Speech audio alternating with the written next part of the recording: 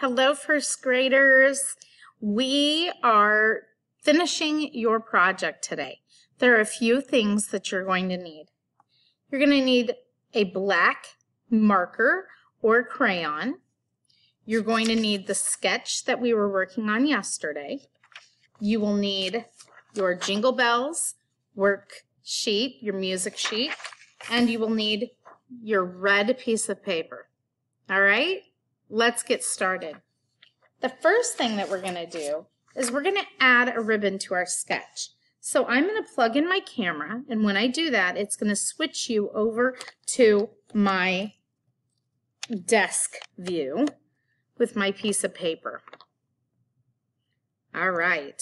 So you should still see me. I wonder why it's not doing that.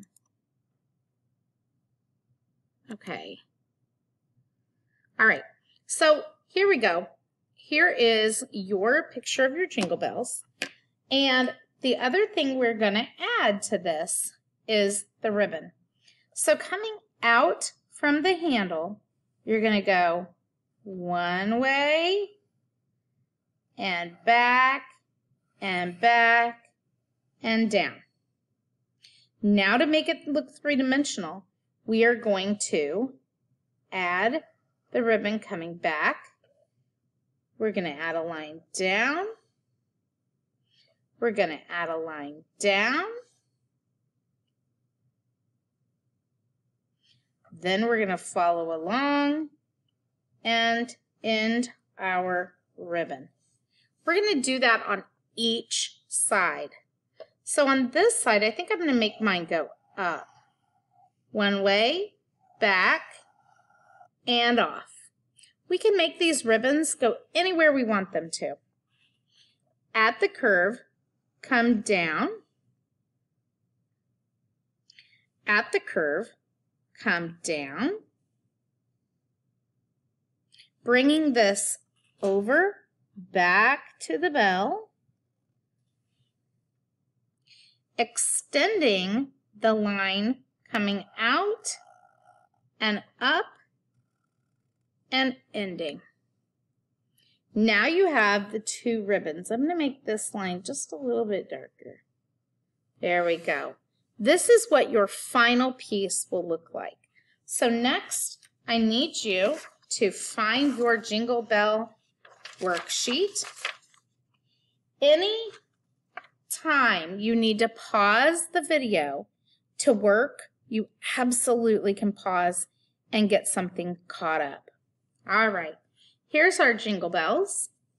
We're going to start off with a nice circle shape. Then to add our second one, which is overlapping, I'm going to touch my first circle shape and add. Then we're going to give each one of these that really thin oval shape. So this thin oval shape is going this direction.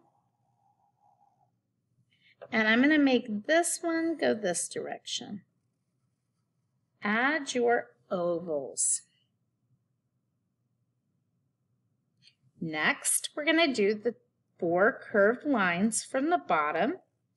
These are the places in our bell where the music comes out. On top of those, we're going to do the letter C. And we're going to be coloring that part in black. We're going to do the exact same thing to the next bell, but first I'm going to add a top on my bell. Now I'm moving to the next bell and 2 curved lines curving with the same way as the side of the bell. 2 curved lines over here. Capital letter C, capital letter C. Pause at any time you need extra minutes.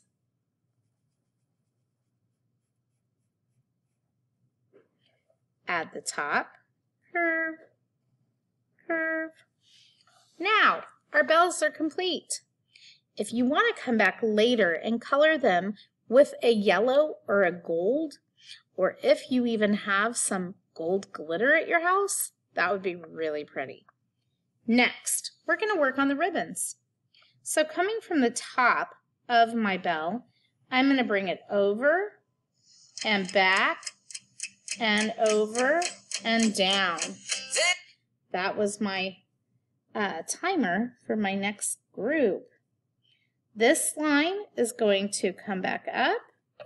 We have a straight down all the way to that next ribbon, a straight down, over, down, and connect.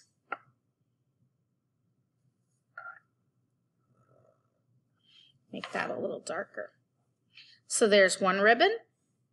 I'm going to bring my next ribbon up and away, up, up, up.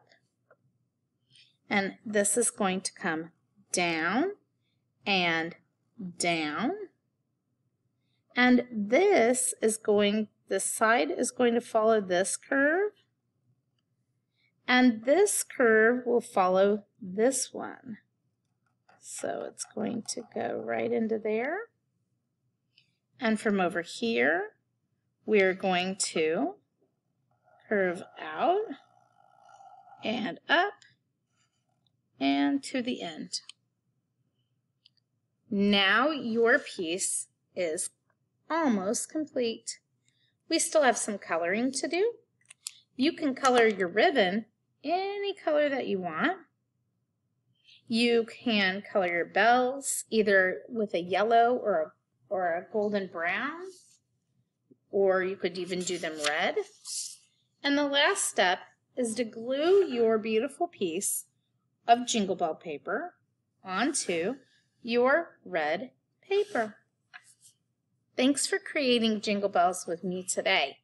I hope that you enjoy them as well. Bye.